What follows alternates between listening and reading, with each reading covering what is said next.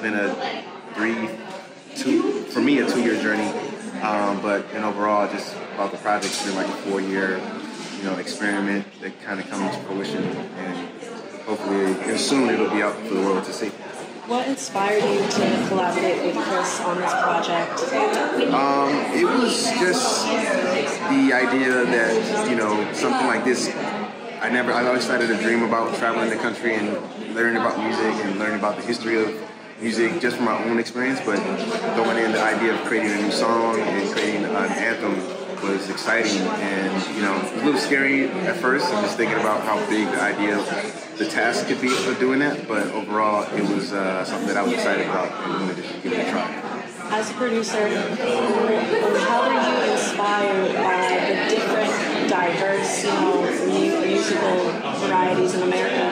What were some of the elements that you took from your producing background, that you brought to the song? I mean, to be honest, just listening.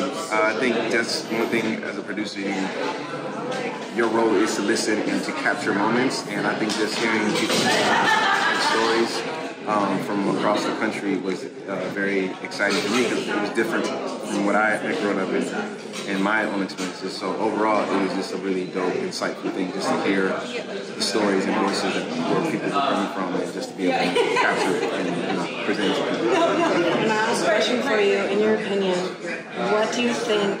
How do you think music has the power to bridge divides between different groups of people? I think music is the one thing that we all love as all over the world. And I think overall, it's just, if you go in with the intention to relate to someone and have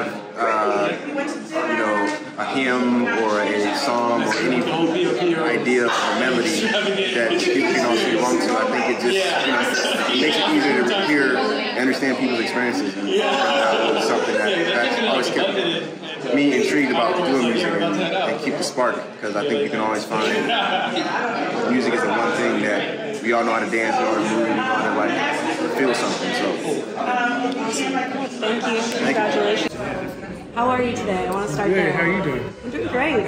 How does this moment feel to finally be done with the project and be premiering it today for the first time? Yeah, it feels pretty exciting. I think it's been a long process. I was talking to Pete about the fact that he came to me with this over 4 years ago, and so to now see it come to fruition and be here is really special. Yeah. What would you say motivated you to embark on this journey in the first place?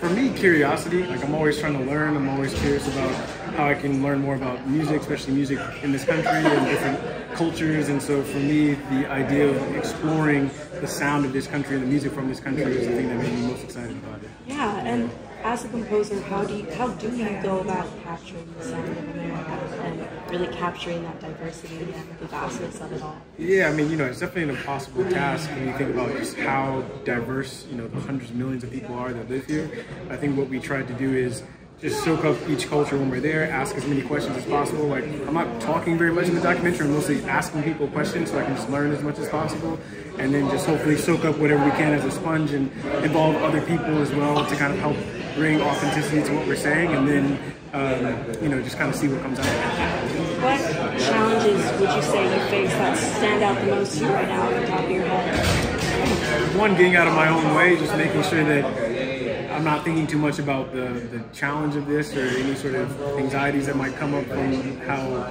huge of a task this could seem on the outside. And so for me, it was about trying to put that aside, to just focus on whatever's happening in the moment and be present, essentially.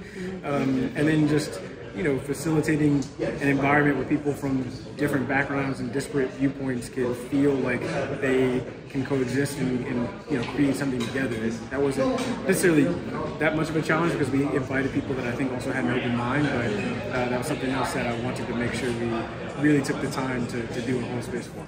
Yeah. My last question for you is, what would you say you learned about yourself, and how did you grow as an artist while working on this film? Yeah, I think I'm more open to bigger challenges than I expected. I think going into this, I maybe underestimated just how difficult of a task it might have been, and in the middle of the process, I had feelings of what did I get myself into? Why am I doing this essentially?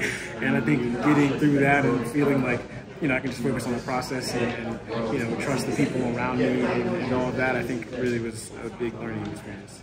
Awesome. Yeah. Well, congratulations. Thank you. What do you think contributes to the overall conversation about diversity, especially in the music industry? And you know, the cliche is that music brings us together, but it's no lie. You know, I think music resonates with our collective humanity and sort of engaging matters that are difficult. You know, our diversity. You know, the place where we are right now in our country is so divided in so many different ways that we're hoping that this film and the music and the spirit of this film can remind us of what we can do when we come together and use our voices and allow that diversity to come together into one. how would you say you were challenged as a director? I'm challenged with every film that I make in different ways.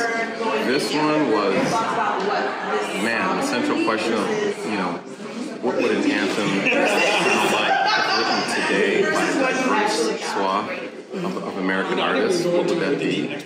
Was an intriguing question for myself, and that uncertainty of what we would have at the end of the film sort of carried with me through the end to seeing it. And what would you say was something that was most important to you when making this film, that you wanted to make sure that the point came across, that you honored?